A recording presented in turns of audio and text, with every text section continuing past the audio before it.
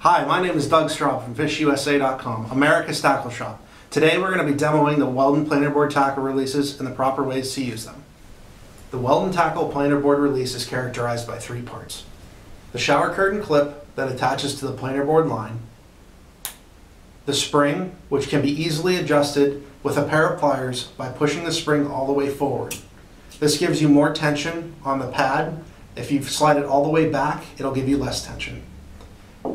The final piece is the pad itself, and this just attaches to the monofilament line, or if you're using a rubber band, you will attach the rubber band to the pad. If you're using a rubber band, you want to attach to the monofilament like so, just very easily done by half hitching the rubber band around the line and cinching it tight. You want to make sure that it is cinched tight so it does not slide through the rubber band. You will then attach the planer board release like so. Try to get it 3/4 of the way back into the back of the pad, like this here.